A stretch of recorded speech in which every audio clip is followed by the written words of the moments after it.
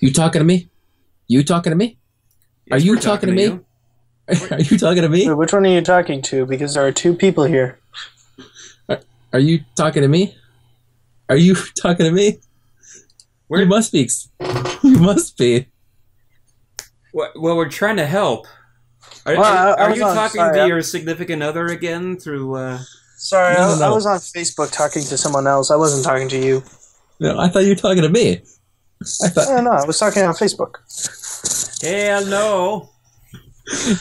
And I just wanted to see how I you don't think reacted there's to that. anybody. Well, there's nobody here. But I You wasn't must be talking to you. me. So you must be talking to me. What's the matter? Can you talk? Talk? I don't see anyone here, so you must be talking to me.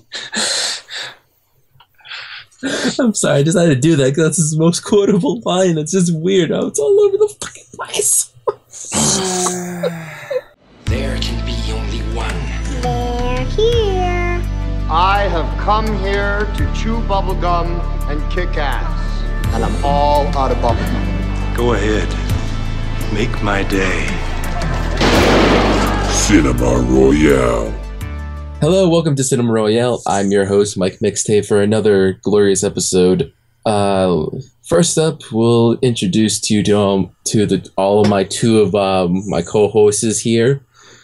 But just so you know, we're going to talk about Robert De Niro films. The great Silver Fox actor. You know, he's a legend in the Hollywood. Silver Fox? What? What? He's got silver hair, sort of. You know, he's got gray hair. Oh, What? Can I call him a Silver Fox? Not much of a fox. Hey, come on. The elder ladies love him. Come on. Give him some love. Mm-hmm. First up on the roster is James Sullivan, also known as Hamitude. Tonight's broadcast is brought to you by our final podcast for the month of January. The weather sucks, too many people are getting sick, our animated movies are off to a bad start, and our politicians are even worse. Rest in peace to all the celebrities who died this year. Screw this month. I'm ready for spring. Woo's with me. Oh, wait, Grease Live. I am. Yes. Thank you. What a crappy month this has been. Oh yeah, it started off terribly. Yeah, we'll see how the rest of 2016 goes. And last but not least, the Canadian known as Matt Brunet, also known as Animat. All right, so for tonight, I just want to let you know two things. One, I have a bit of a sore throat, but I'm gonna be fighting it now, and to actually do the podcast. And two, I want to present you guys some of my great acting skills. I'm a duck. I go quick. I like to swim in ponds, and I like to eat bread. When people come in, they give me bread. I like to eat them, and I go quick. I'm a duck. You considering that this is a De Niro podcast, what you should have done is, you didn't get me down, Cole. You didn't get me down. I could have, but then again, I couldn't find the cabbage. Those cabbages. So Robert De Niro is the topic tonight because we're recording on the 22nd of January, which is a Friday, which is the debut of Dirty Grandpa, his latest film, which is a freaking road trip movie with Zac Efron, and he's dirty as can be. Mm-hmm. So we'll talk about this aging star, and first up, we'll start with James Sullivan. What is your choice pick for the first movie of discussion? Well, my first film, actually, that I wanted to talk about was, I guess, something that's considerably off the radar now, starring two great actors, Robert De Niro alongside Robin Williams. I am talking about the 1990 film Awakenings. Who has actually heard of that one? No? Matt? No? No. Mike? No? Nope. Nobody knows about Awakenings. Okay, well, I guess this makes me the pro here. Awakenings is a drama about it's a true story about a doctor who begins work at this certain clinic where all the patients at the clinic suffer from a certain type of catharsis. I forget the name of it. I saw this movie just last year, and I was kind of wondering why I'd never heard of this before. Because as a drama and as a feel good movie altogether, it really is pretty solid. Robert De Niro is playing one of the patients at this clinic, and Robin Williams is playing the doctor who starts work at the clinic, trying to figure out what kind of medication to give the patients to cure them of their condition. And it is, like I said earlier, based on a true story. The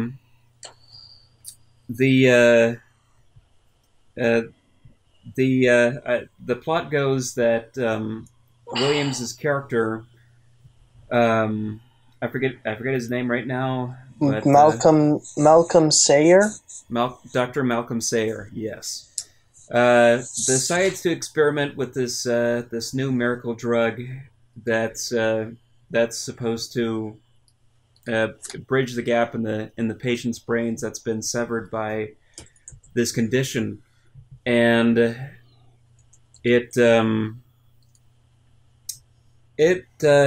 let's just say it starts to show some progress, some major progress, like too good to be true progress. This drug wakes Robert De Niro and the rest of the patients out of their state of not being there, and it sort of is an interesting look at De Niro's acting range here. We've known De Niro as a tough guy actor or a mafia movie actor or whatnot, and this movie is showing two extremes in one character. Like I said, he's cathartic for part of the time, so he has to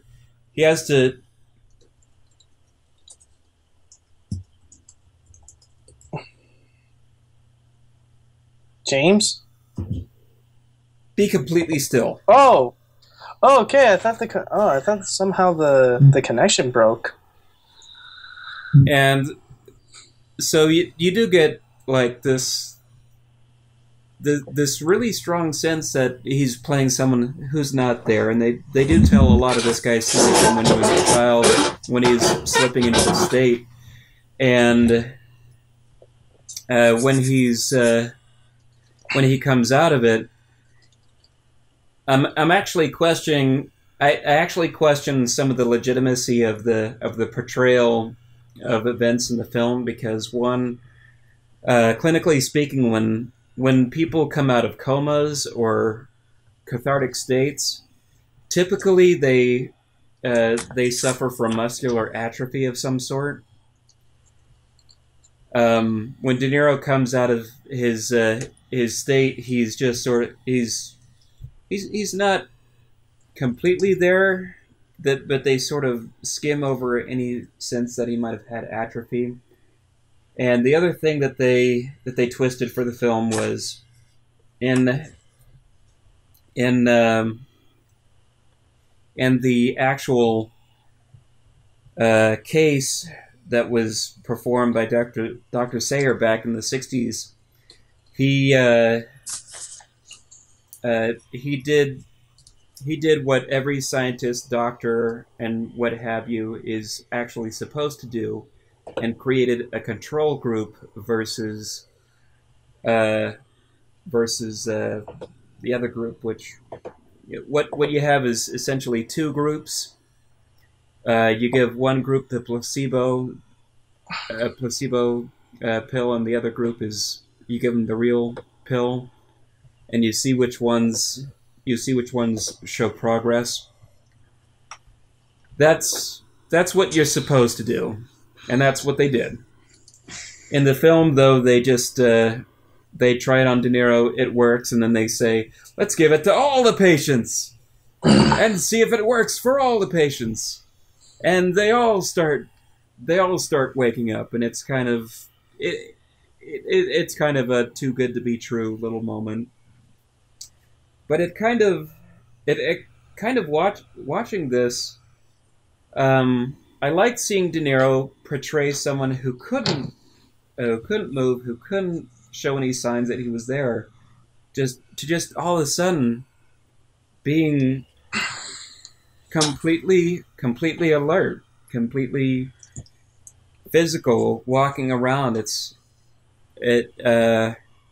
thought that he should have. I was looking at the awards for this film, and I noticed he got nominated for an Oscar. And yeah, this got nominated for 3 Oscars from what I could see. Well, one for De Niro, Best Writing, and for Best Picture. Yep. And unfortunately, I have to bring this up. I have to bring this theory up. I don't know if you guys have seen the movie Tropic Thunder, but oh, of course. Mm-hmm. Yes. So you probably know what I'm going to say here. Perhaps De Niro didn't get the award here because he went quote unquote full retard. But that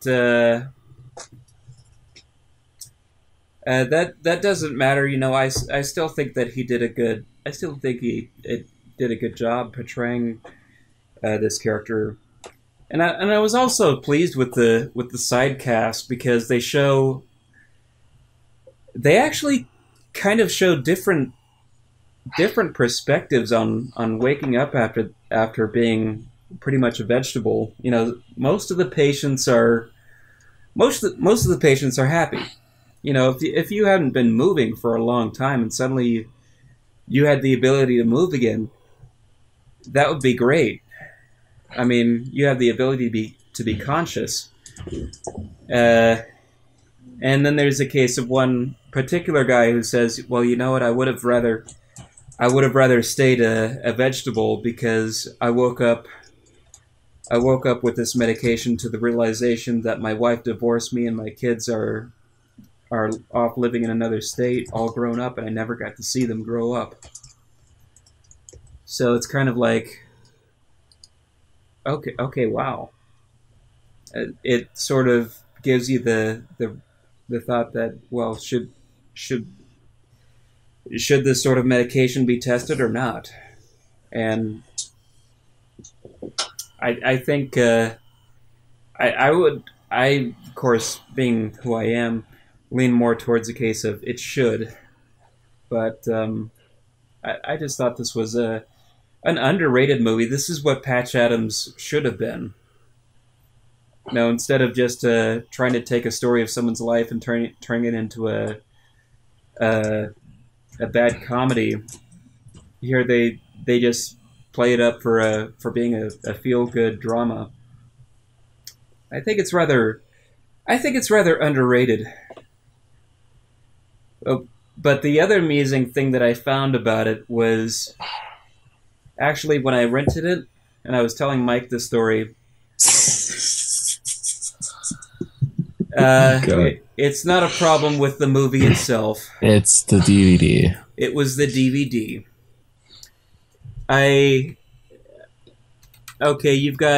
You've got 2 actors here that are at the top of their game, Robin Williams and Robert De Niro, in an Academy Award nominated performance. and it's coming to DVD for the first time. Even though not too many people have heard of it. So what do you do? My goodness, it was one of the worst looking DVD covers I'd ever seen. I can't show it to you guys right now because I'm recording this, but I am dragging the screen recording up in front of the. I'm showing the image right in front of the screen recording here, and yeah, this is pretty bad. I don't know how good you guys are gonna get a look at it, but I don't know. We got nothing so far. Yeah. Well, Mike's gonna see the video recording, hopefully. But Well, basically, maybe I'll look it up. Hold on. Yeah, basically, what this looks like is they took it looks like they took Oh, I think I found it. Screen captures. I know exactly what you mean. They took screen captures from the film, it looks like, and they just blew them up as like they were a really low res image. And it's kind of a shame, really. Is it the one like we see both Robin Williams and Robert De Niro both together just smiling? Yeah. Yeah, okay, I found it. It looks like they're posing for like this Laurel and Hardy comedic duo thing. And the whole deal that you see at the bottom with the lake, I don't know where they got that because I don't remember that in the film. Well, from what I can tell, keep showing that in posters and stuff like that. Like when you go on, like on IMDb, the official poster it uses is with that lake. Yeah, it's on every little thing. So it gets even better though. Once we get past the DVD cover, I actually get onto the DVD menu, and even if a movie's older, sometimes they'll have a theme going on, a color scheme, some sort of design. This is one of those mod-looking DVDs where they just had the Paramount logo on repeat in the background with the basic play movie chapter trailer, no bonus features, no effort, no nothing put onto this. That's terrible. And just this copy of the little poster in the corner, and I'm like, they gave this movie the shaft when it came to treatment. I mean, and it honestly does not deserve it. I think it deserves to be sort of this undiscovered gem. I think it deserves more attention. And that's all Huh? No. Go on. And that's all I really had to say about it. That's pretty interesting.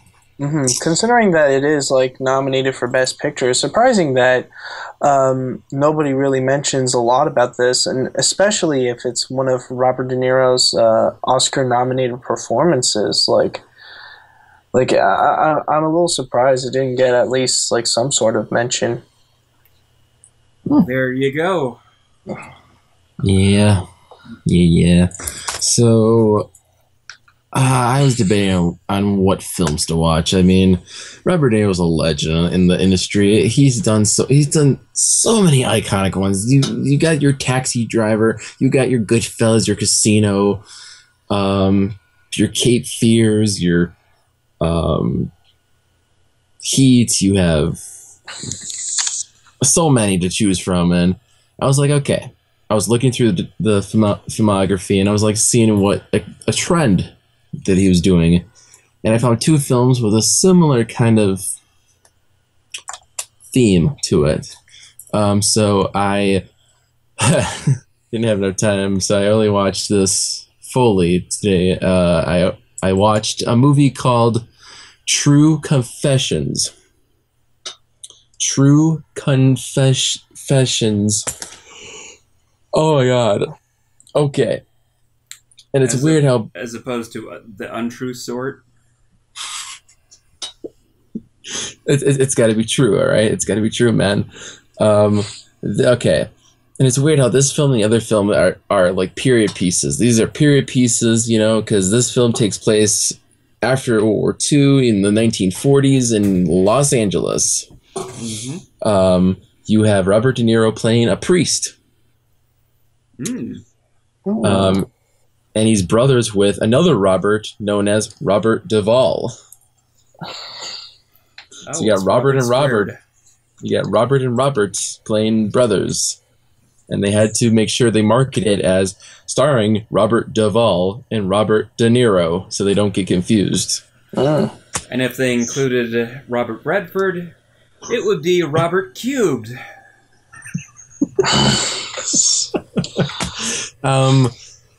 This took me a while to process because this is based on a book of the same name. It's kind of loosely based on the Black Dahlia murder case. Oh, the Black Dahlia murder case. Okay. Yeah. Yeah, it was kind of loosely based on that, so that's where the book came from. It's the author who wrote the book, also authors of the book, also wrote the screenplay. I might go check out the book because this film it's interesting enough because it's set in, like I said, the 1940s. You got Robert Duvall playing of course, a police officer. You know, he's got to solve these crimes here and there, and there's murders popping around. You know, you got a guy in a priest in a bed who's dead, not Robert De Niro. You have a chick with a rose tattoo that is split in half or split in two, which is, I think it's a decapitation actually. Which is, I was like, in 1940, goddamn. And then you got this other murder that happens, and it's a big gruesome reveal at the end. But it's like you kind of figure out who. It's like a murder kind of mystery thing. But Robert De Niro is a supporting role, more or less. Like this, supporting roles are kind of interesting for actors. Like they don't do much; they just support the main actor, and the main actor is Robert Duvall. So Robert De Niro is, the priest. He's doing his thing. When acting, he's more calm. He's more. Like, he's not uptight. He's like more relaxed. He's like, what a priest should act like, not like uptight or loud. He's just so quiet. He does a great job at it. It's like the brothership between Duvall and De Niro is actually quite nice. Actually, if they have a great chemistry between each other, it's really nice. And it's weird because it's set in the 1940s.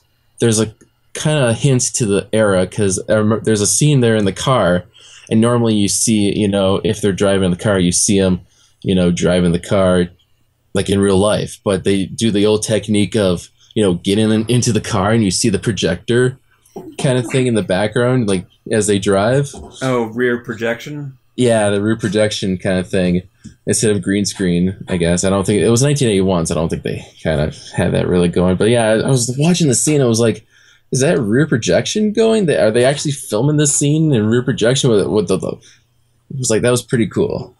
Otherwise, like De Niro's character is involved with this construction tycoon, and it's like he's corrupted.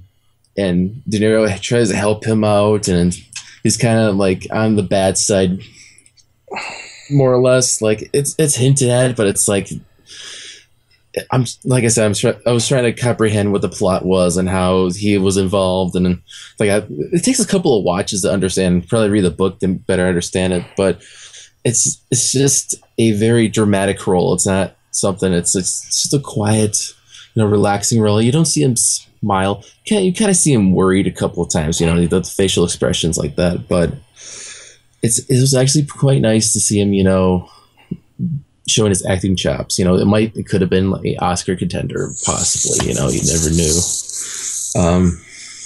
When does De Niro not act? You know what I mean? Mm-hmm. I mean, like, fuck. How do I'm talking about, how, God damn. I was referring to how, it's more like a subtle, quiet role. It's not like this big, like James said, it was like a mobster or a gangster role. He's typecast as that as a lot, but this is like a character that's, very subtle and submissive. There's one time where he yelled, but that was at his brother, because there's one scene Robert Duvall, he's like angry at the construction tycoon who's like corrupted, and they get into like this little brawl. Like he takes a bottle, smashes the guy in the head, and he's like, hey, and then Robert De Niro has to like take his brother back. It's like, no, don't fight him. It's just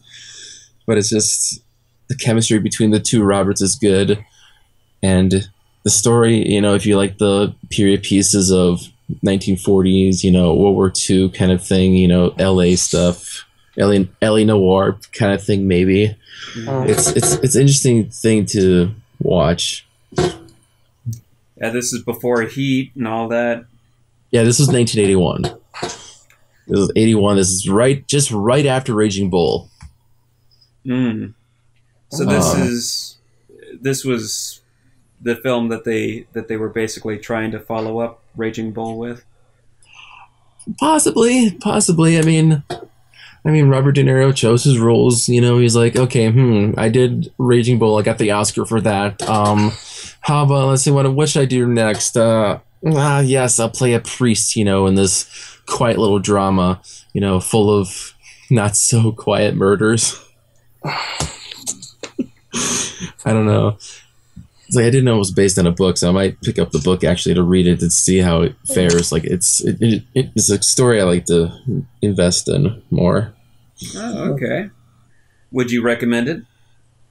I would, if you want to see, Robert De Niro being this straight up priest. He has, like, in the movie, he's in church, he does the typical priest things. He even has a religious show on the radio.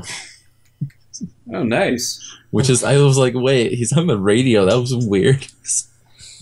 Who listens to the radio anymore?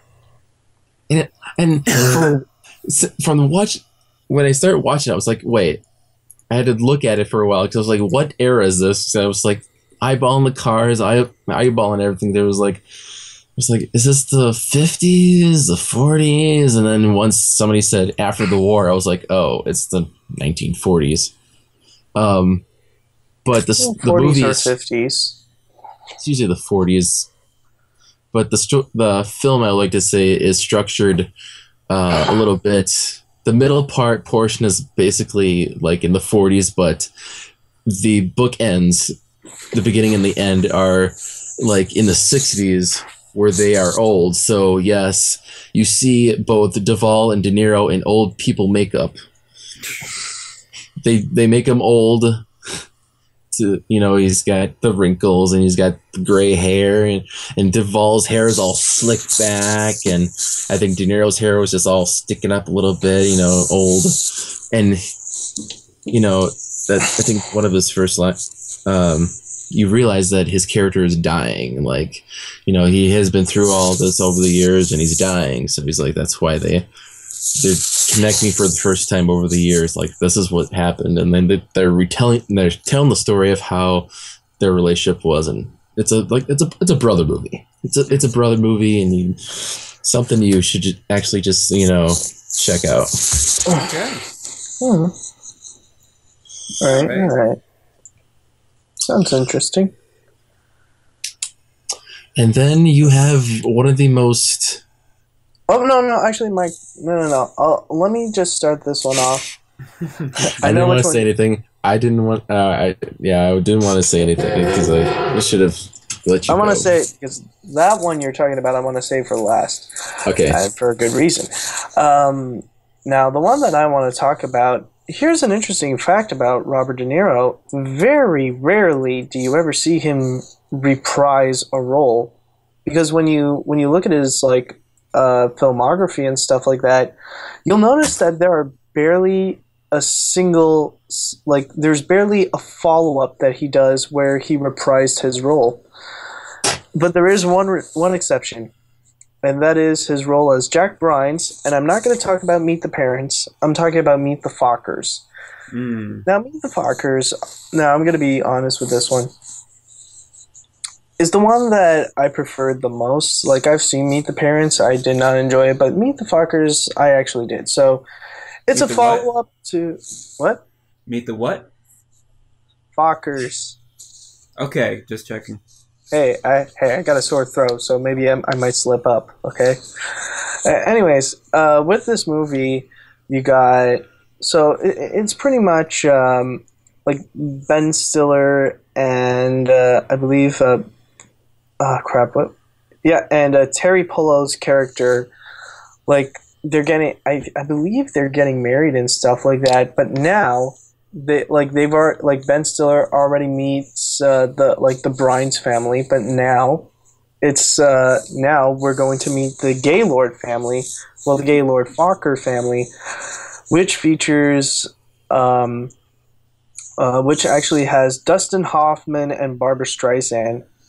And, like, they're kind of the more, like, wild and out there kind of family. And, like, I guess, like, the shenanigans kind of write itself, where, like, you got the, you know, the really straightforward, full-on serious, like, Robert De Niro and his wife with Blythe Danner, where Robert De Niro plays the retired FBI cop that, like, refuses to quit his job because of Ben Stiller. Mm-hmm. And I gotta say, there is a bit of a I noticed there's a major difference between Meet the Fockers and Meet the Parents, where Meet the Fockers actually works out more than Meet the Parents. Now, I can understand why people might not like the sequel, but here's the thing. Mm-hmm. In the first one, like, it's kind of the same thing. You got the same comedic tempo and stuff like that, but Meet the Parents is freaking brutal. Like, the punchlines are, well, let's just say they're a bit literal and stuff like that. Like, they can be fierce with their jokes. I remember one of them, it's like, one of the jokes is that they're playing, like, water volleyball, and then suddenly Ben Stiller hits it so hard he, like, knocks out one of the people's noses to the point that it's, like, bleeding profusely. It's like, I feel like they were taking it too far with the jokes. But with Meet the Fock, what? Wait, you mean the first one? Yeah, the first one. But in Meet the Fockers, they decided to go with a more perverted route where the jokes are more related with, like, boobs and stuff, like boobs and butts and stuff like that. My and favorite stuff right there, boobs and butts. Like, there's a lot more sex jokes, especially, like, with Barbara Streisand's character. She's, like, the more hippie, like, she's a more hippie style mom, and she practices, like, she teaches sex yoga to elderly people. And Dustin Hoffman is more like the wild guy out there. And, like, they're more perverted, but in contrast to Meet the Parents, they're more tame. Mm-hmm. So, like, they don't really go too... So, like, in a way, they don't really go too far with it, where Meet the Parents is more about the violence, Meet the Fockers is more about the nudity. And then you got Little Fockers, that's all about the stupidity.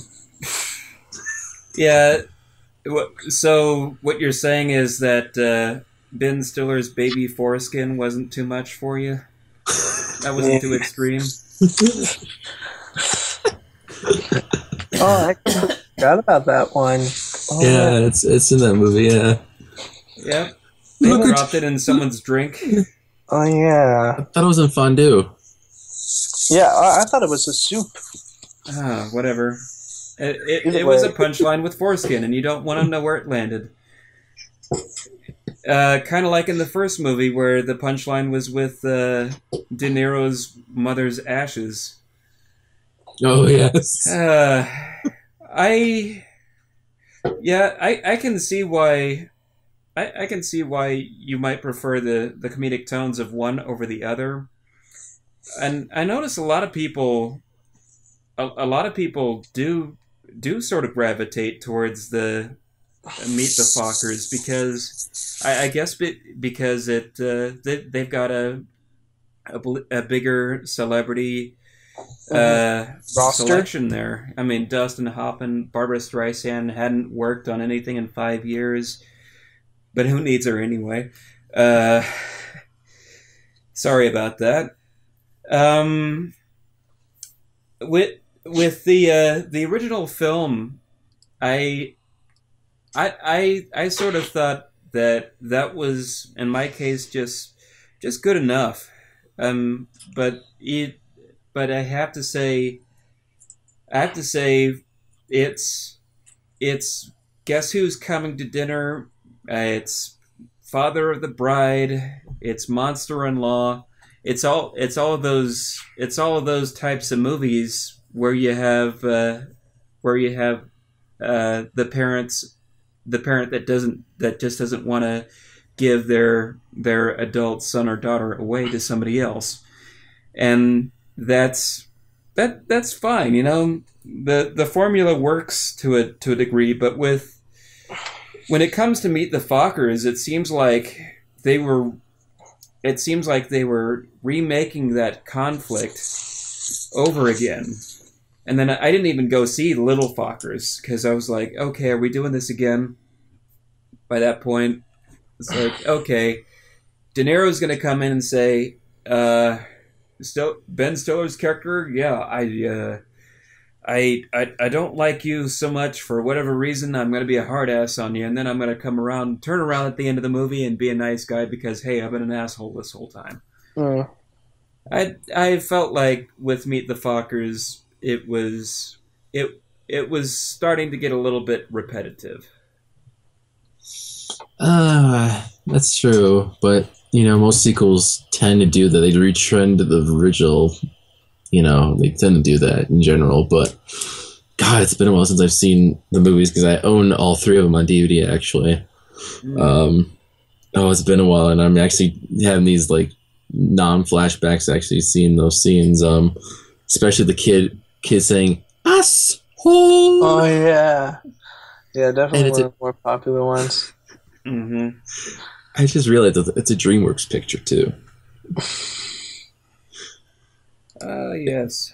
It's funny because one of the trivia facts was, Baby LJ says "asshole" 9 times, the most said from a minor in a DreamWorks film. It's like, wait, really? What? It's just a kid. They're keeping count. I guess. Someone's sitting out there with a check pad saying, "Okay, asshole." The same person that would count the amount of F words said in every Angry Video Game Nerd episode.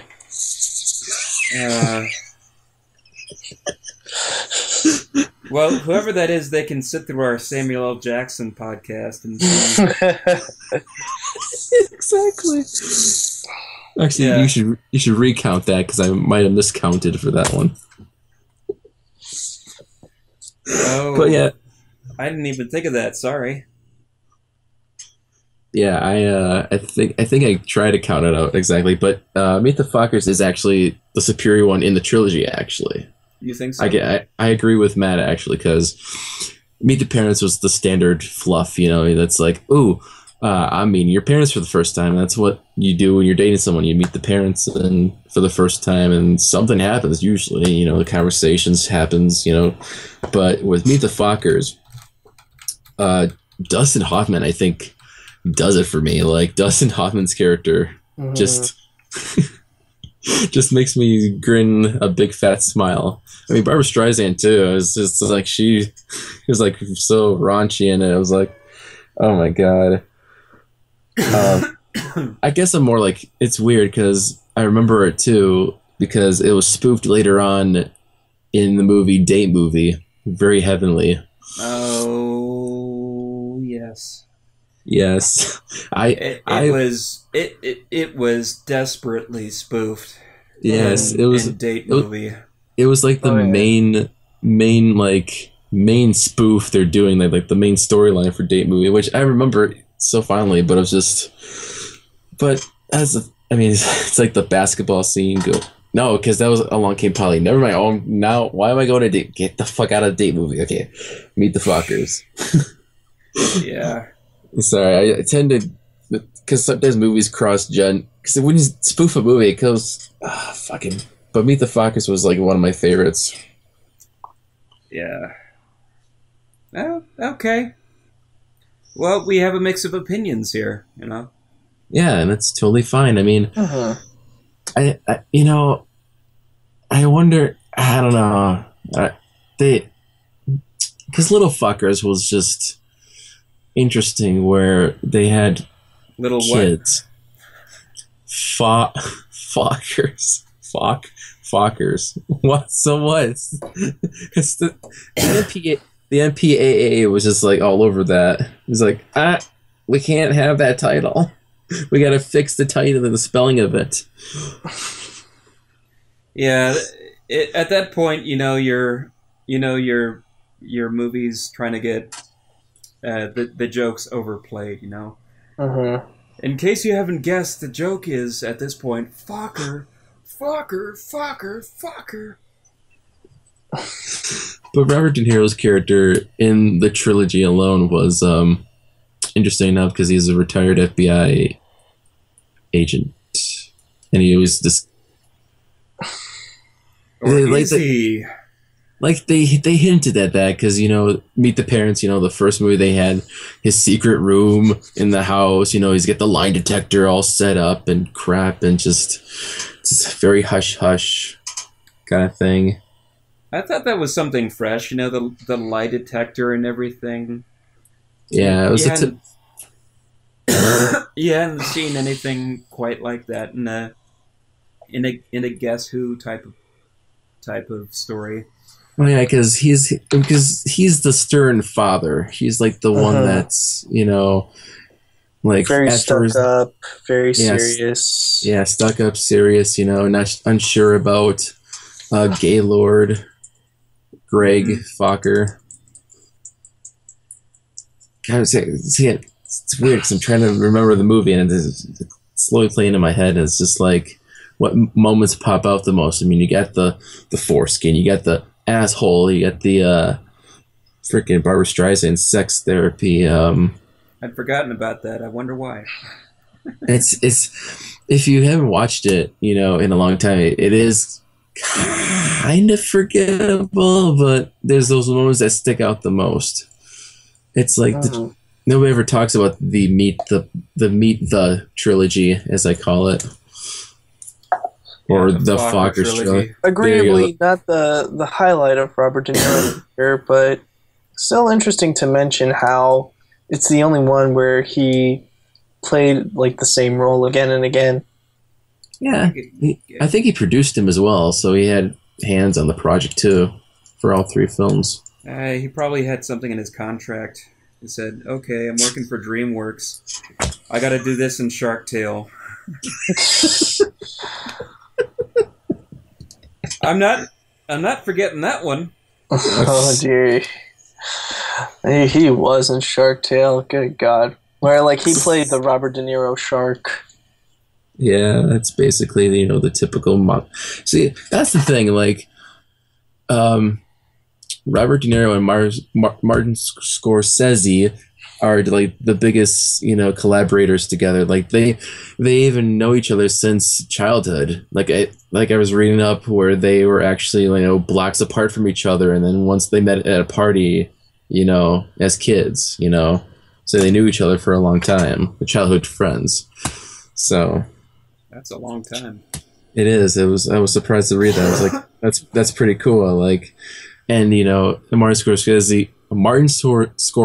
God, that last name fucks me up too much. Scorsese.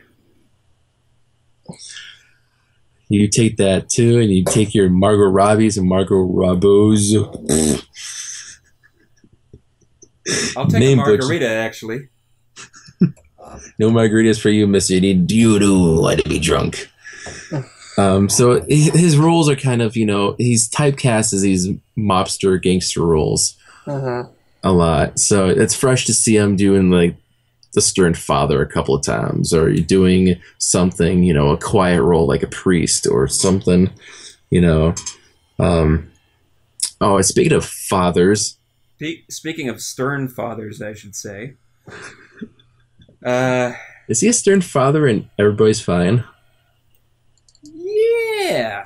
Here's another one here's another one that I picked that's a bit off the radar here, but it's more recent, from 2009. We have Everybody's Fine. He plays a guy by the name of Frank Good. And I just noticed all the... I can't help but notice all of the irony already in play. The story is... good. Yes. I know, like, this may sound like a really bad joke, but does he have a son that... when he has a son, did he call him Git? Get Good? Get Good! Sorry, that was stupid of me, but I just had to. No, actually, he has 2 sons and 2 daughters. And Get good and be good. And they're all grown up. And the character that he plays, Frank, has been a widower for about 8 months up until this point. But the problem that he's facing, the dilemma, is that he was supposed to meet up with his adult kids this one weekend, and they all of them up and canceled on him. So what does he do? He goes ahead and decides to surprise his kids with a road trip where he's visiting them all across the U.S., where all in the different locations that they're living at.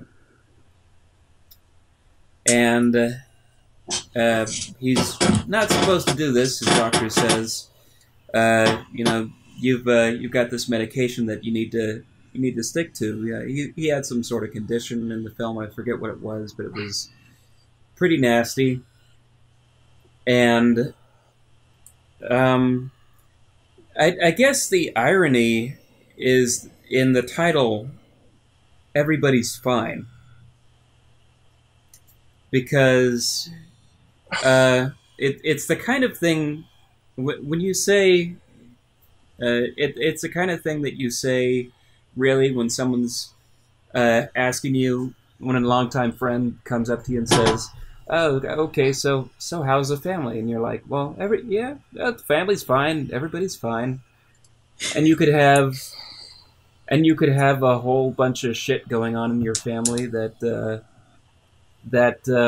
you don't want to talk about, and that's kind of the idea behind this movie, is that everybody's not really fine, and we start to figure that out more and more as the movie goes on. He's got 3 of his kids are played by known actors: Kate Beckinsale, Sam Rockwell, and Drew Barrymore. And there's a fourth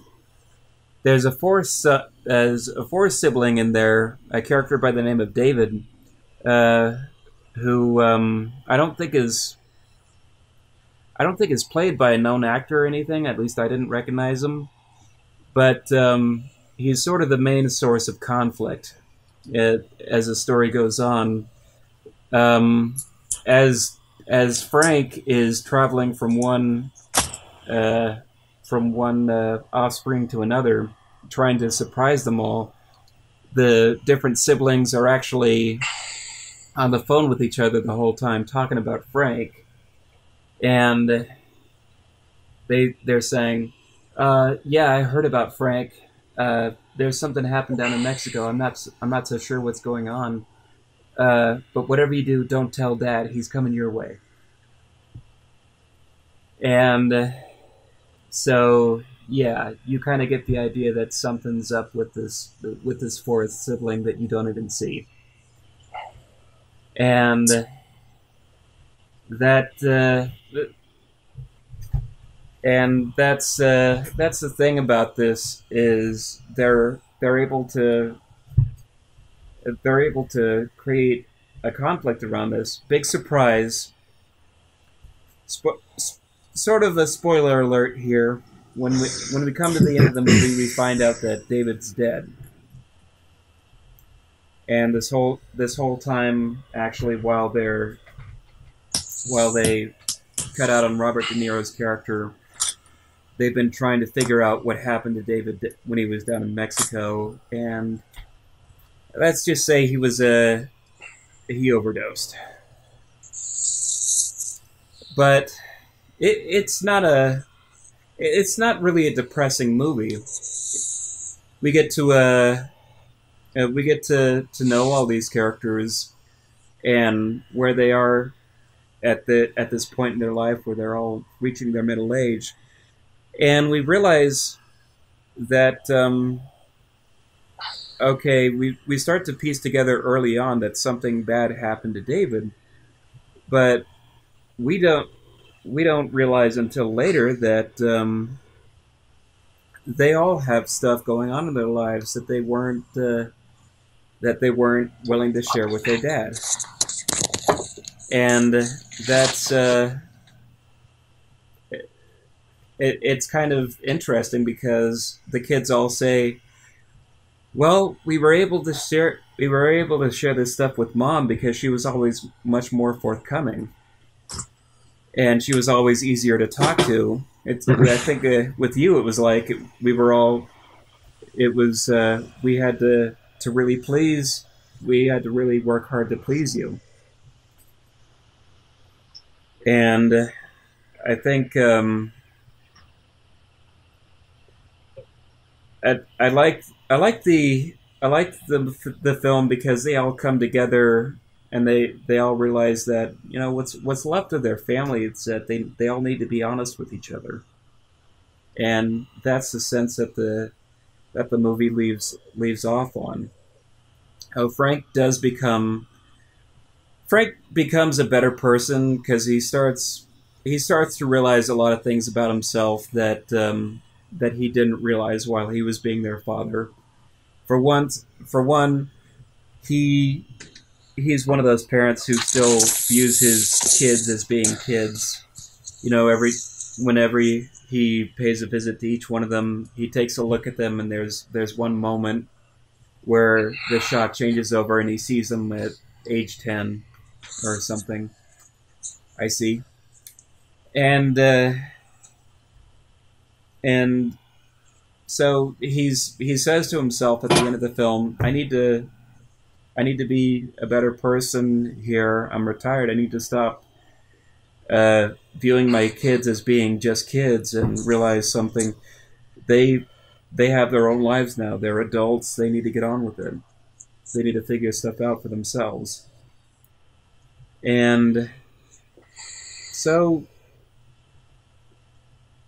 yeah, I found myself to be really compelled by this movie, which didn't get very much press, although I did find it on Netflix, so I'd never heard of it before. I don't know about you guys. No. It's weird because as you were describing it, it felt like it was something I watched a long time ago, probably when it came out. Because I remember as you were talking about it, I was like, wait. It's like, oh, I've seen it. It's like, it's been a while since I've seen it, though. So it's just like, I mean, here's the thing. Is it a film that you want to watch on Christmas every year? Because it's set during Christmas. Well, the climax of the film is set during Christmas, but no, not really. I was reading the reviews because it got like 47% on Rotten Tomatoes, so it wasn't 47%. Yeah, it's not really good. I think it deserved higher than that. Come on. Yeah, there was like one review is like, it's like one big fluffed up Christmas dramedy. I didn't really feel like a Christmas dramedy. I wouldn't associate this with Christmas other than the ending. Well, isn't that the usual case with movies that are released on Christmas? Usually they just put the Christmas scene at the end. Probably. They have this great scene in the film, without giving too much away.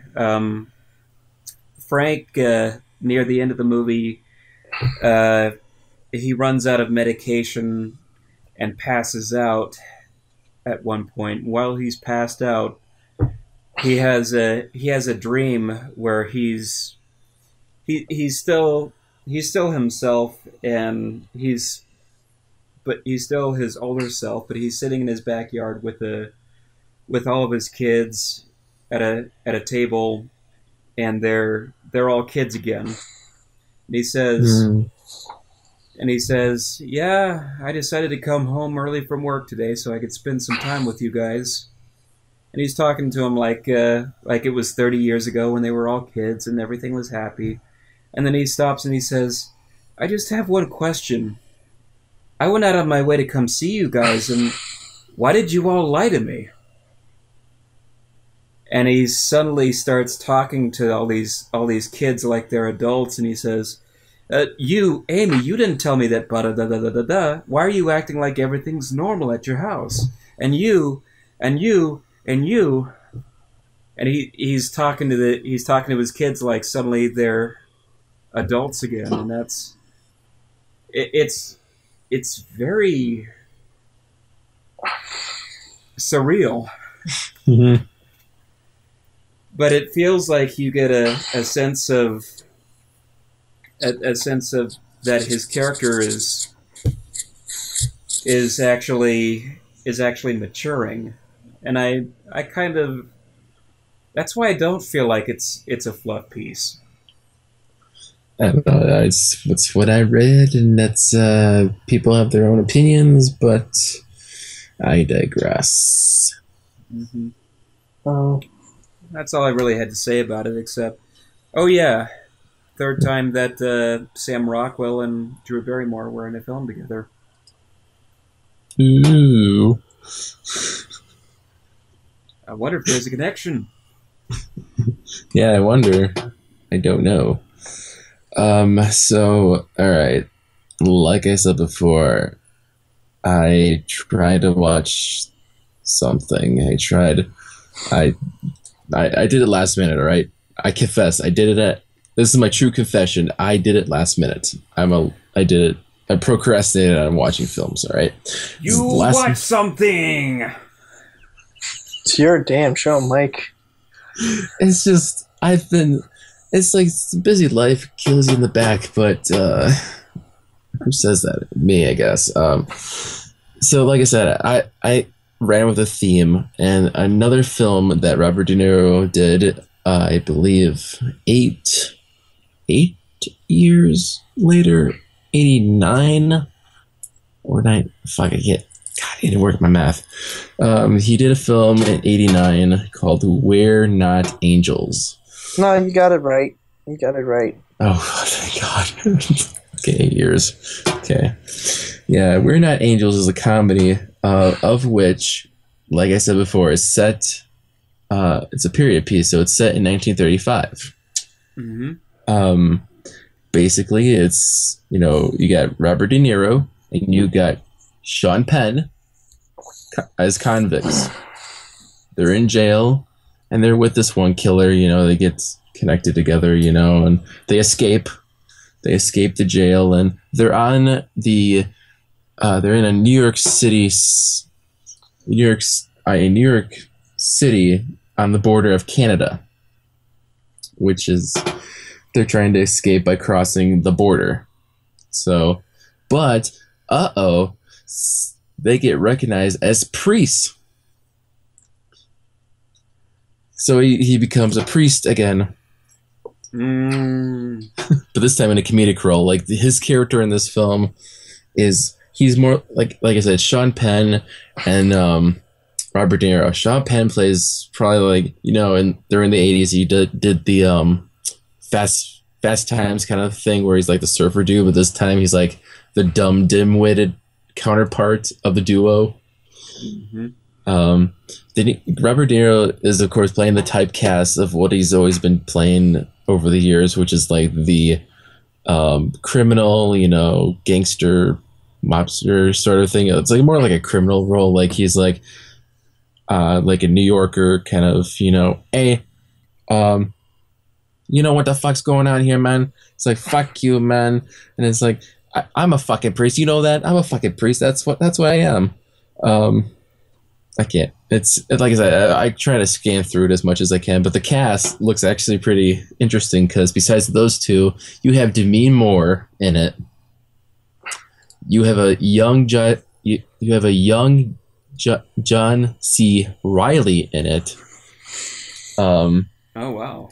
You got Wallace Shaw. Sean? Yeah, Sean. It's Wallace. He plays a translator, so he's just like translating one priest because these two get accepted at a monastery, and it's just like they try to act like they're priests, and they're like priests, and they just try to sing along or reading passages, and it's just like it's oh boy, hijinks ensue. Can I sort of make up this melody as I go along because that's always funny, right? Yeah, it's like, how long can we kick up the shtick until we escape? From what I've seen, it's just, that's what it is. I mean, there is a happy ending as I read up. It's just, they do escape eventually. He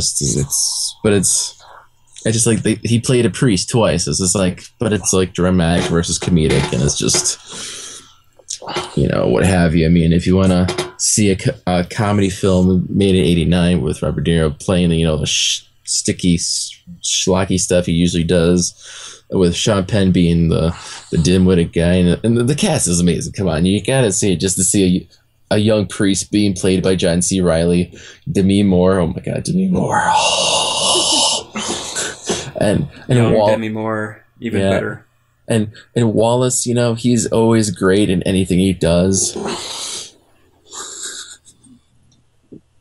It's just that, like I said, I haven't watched the whole film. I just got a glimpse of it. That's pretty much it. Because I did that because we have about. Give me a second. Half an hour, not bad. Much time left, so Mr. Matt Burnett can talk about the other sequel.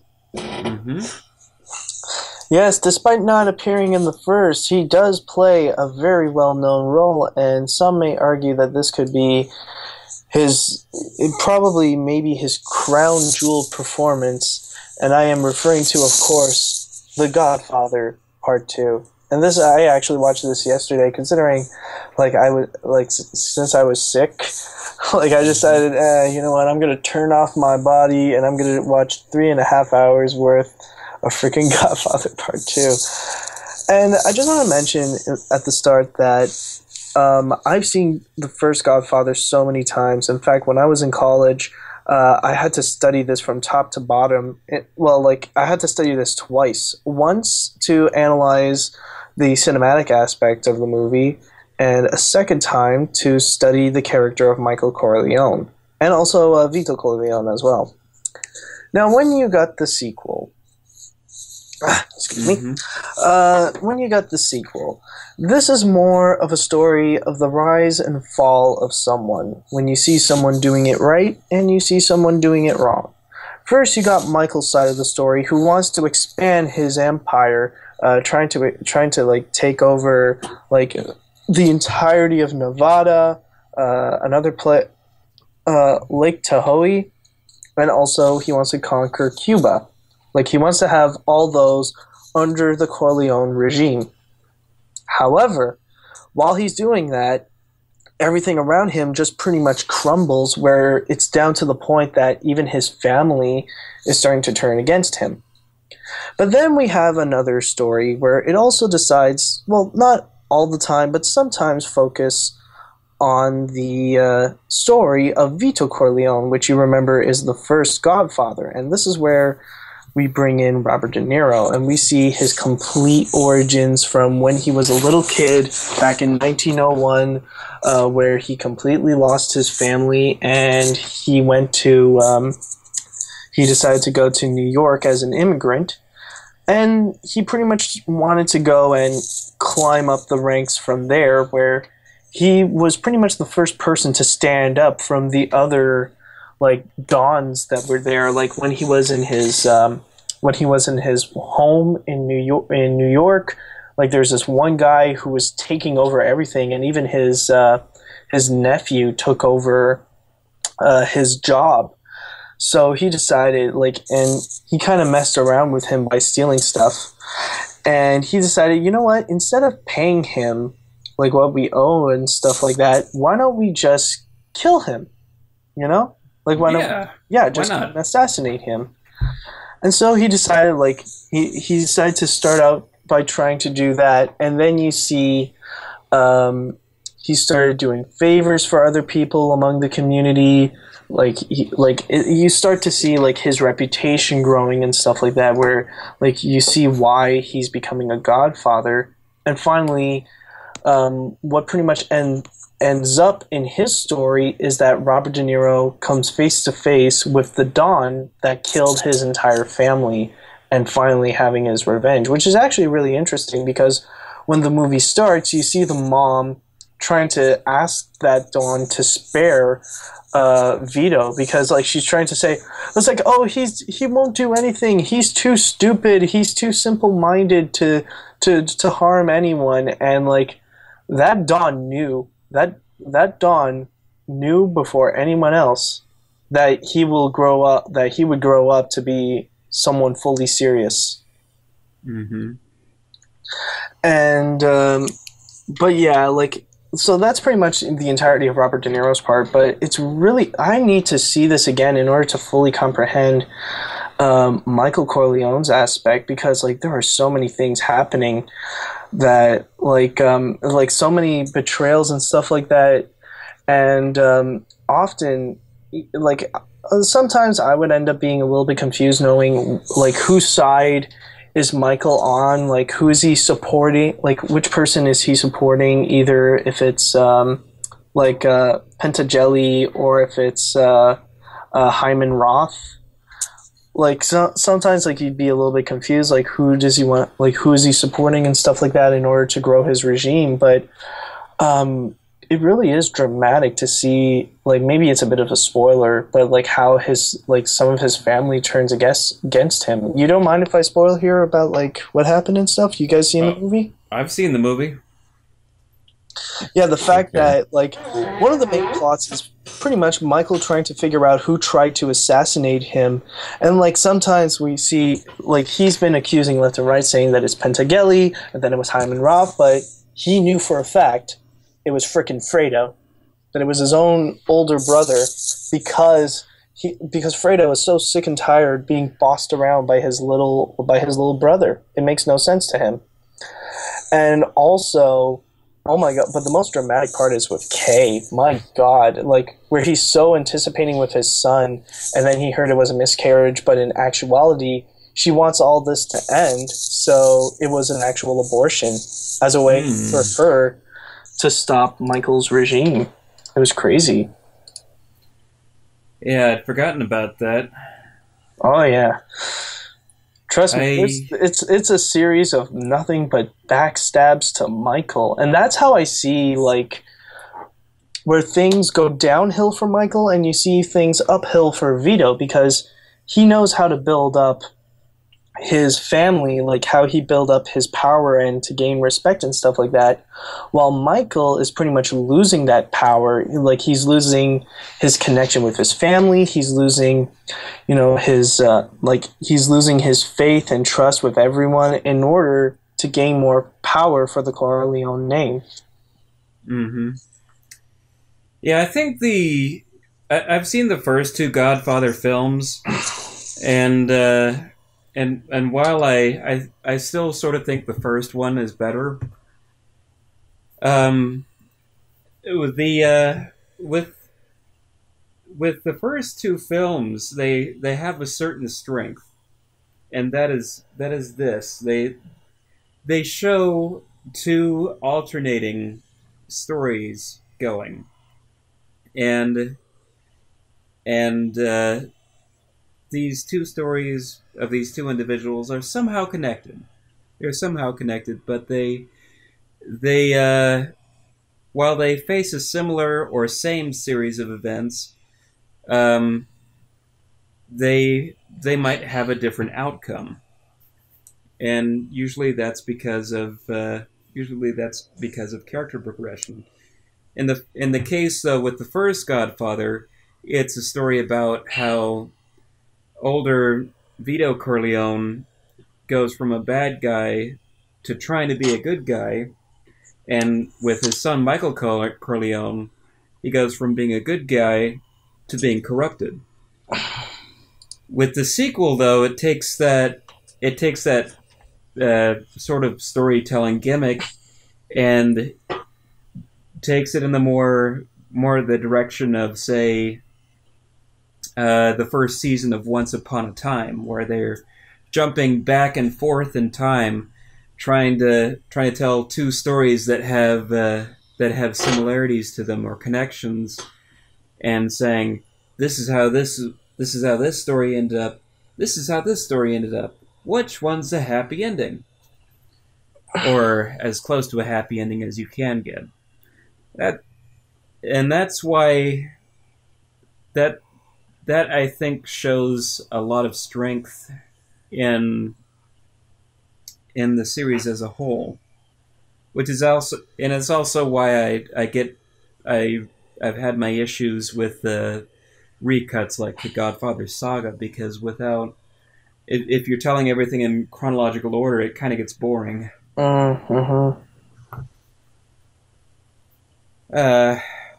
that's my thoughts on it.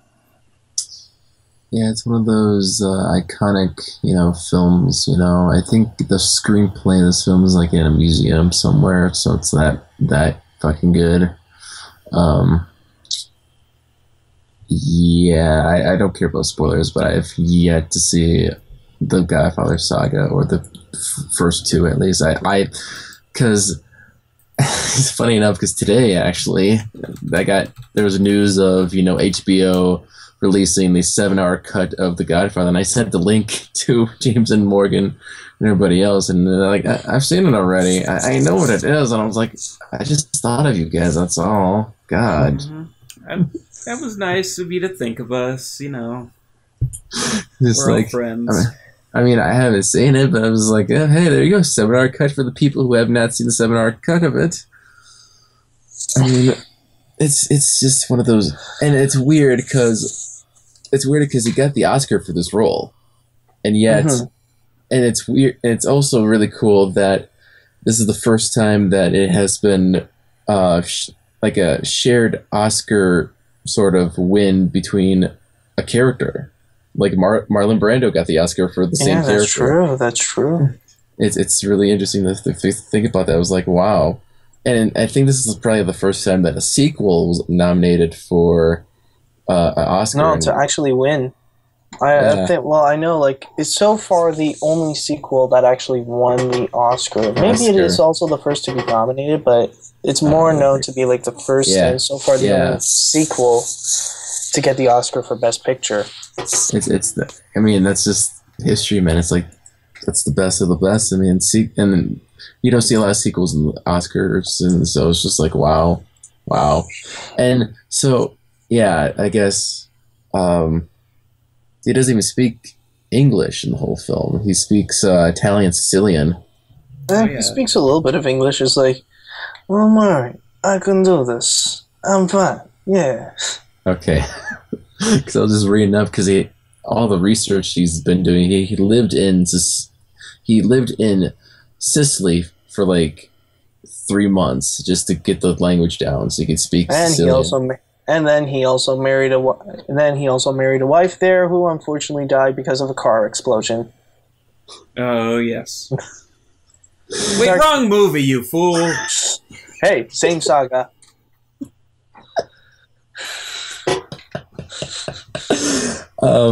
It's interesting because it's not just a sequel; it's actually a prequel too. So it's like an intermix, like James said, it was like intermix between being a prequel and a sequel, and so which is interesting because you don't see a lot of those anymore. It's like it's mostly sequel, prequel, but it's nice to marriage those together in a way, especially if you're telling of a character.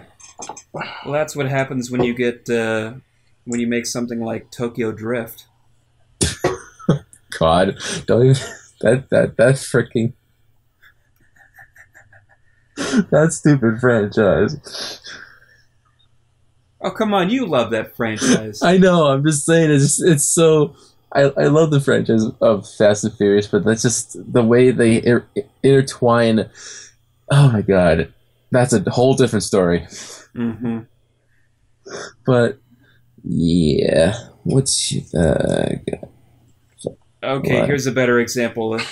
Try making the Saw movies, putting those in chronological order. Good luck. Yeah, there's. I mean, I think it's coming back with that format because I think I read that the new Die Hard's going to be in that format where they're doing the origin of John McClane and they're just going to intercut with the present. So they're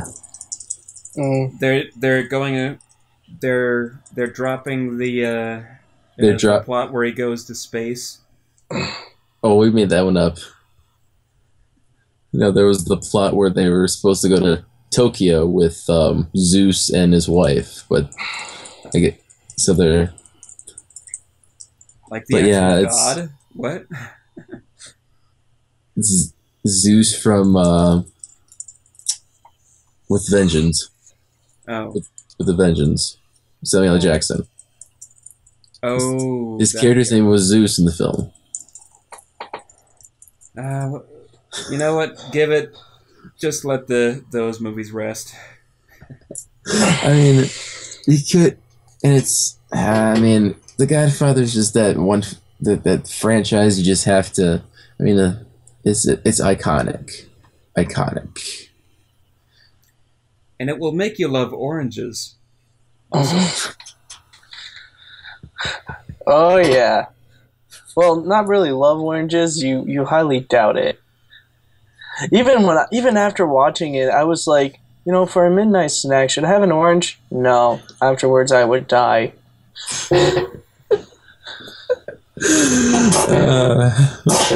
why they call it a blood orange. Ooh.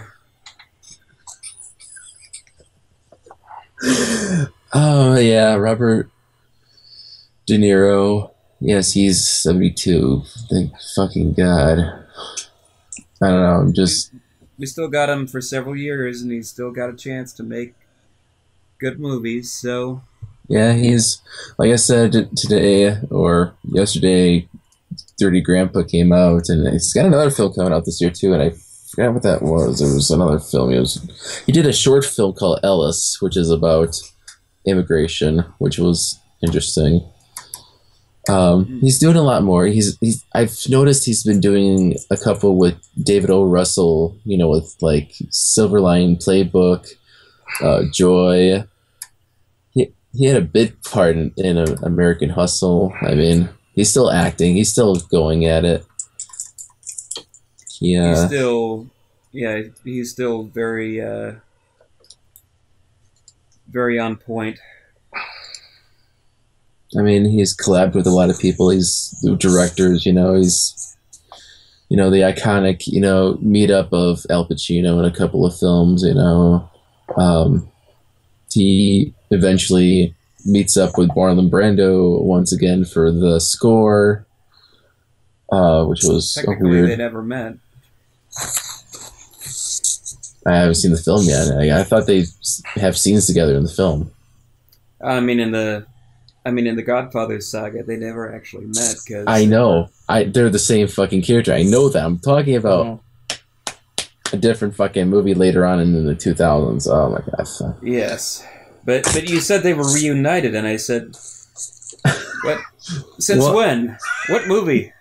I mean, that's not what I meant. I meant to say they you know what I meant. People at home, you knew what I meant. You knew what I meant. I mean, I think so. I mean, they're in the same franchise, you know. It's like, oh, yeah, they finally met up. I guess that's what I should say. They finally met up. God. Same case with Heat. Actually, he never actually. He's got he co-starred with Al Pacino in Godfather Part 2, but never actually met him in the course of the film. Yeah. Not until Heat. Yeah, that was. I mean that was like the moment. Like everybody knew. Everybody was watching De Niro. Everybody was watching Pacino, and they were like, "Wait, this is the ultimate thing," because that's iconic of them to meet up because they're just big actors. Two Godfathers facing off. Two legendary Godfathers in one movie.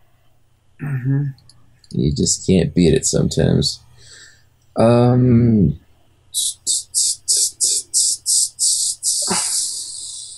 He's producing, that's for sure. He's been producing a lot of films over the years. No, he first produced Where No Angels. Okay, I didn't know that. Yeah, what is he? Yeah, his upcoming producing credit is actually for a HBO film called The Wizard of Lies. We're up to see the wizard. So the same thing, basically. Uh-huh. Not really. Oh, he's producing and starring in it. Okay. Oh, it's Bernie Madoff. Oh, that's that film. Okay. Okay, well, fire away. That'd be interesting to see him play Bernie Madoff. Documentaries he's been in. Holy smokes. He's theater. He's done. Everybody's done theater. Yeah. So the one fact I want to say before anything, the reason why his epiphany of going to acting was when he played the Cowardly Lion in The Wizard of Oz as a 10-year-old. I hope he still had that accent. I'm gonna be an actor. I can see a 10-year-old Robert De Niro as a Cowardly Lion. Hey, pull him up. You talking to me? Hey. You talking to me? Hey, I'm the Cowardly Lion. I'm here to look for my courage. You see me right now? You see me? I'm a scared little crap. So now I need to go and find myself some courage. Yo, little girl, you think you can help me? You think you can help me? There you go. Oh, yes. Time is ticking down. All right, Timer Master, how are we doing?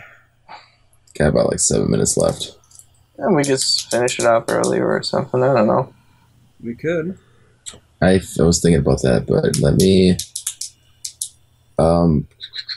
What the fuck was I lost my train of thought now. I can't end it without my train of thought. Way to go. Bye-bye. It just disappeared. What was I gonna? There's something I want to say, but I guess, for us, Robert De Niro is always going to be a legend. We always be watching him. This is a great little nod to him. Check out his films. Like maybe these films, maybe check out his filmography. He makes good stuff. He makes good. He makes good stuff. Sometimes, especially if you're talking about Shark Tale.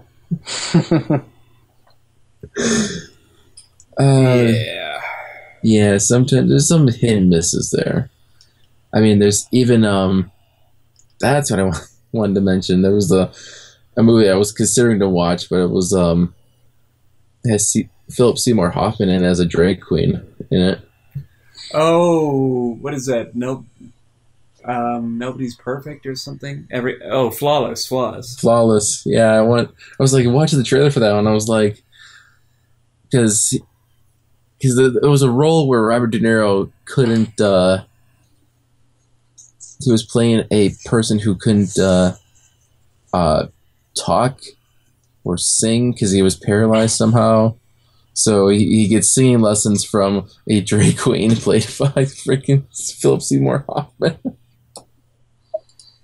Yes. Oh, we miss you, Philip Seymour Hoffman. Oh, drugs are bad. Okay. Yeah, well, so are drags, but anyway. Next time, I'm trying to double check the schedule because I do have something planned for next time. What do I have planned for next time? This is a railroad destruction bad worst episode ever. Yes, that's right. Next up is going to be our 70th episode.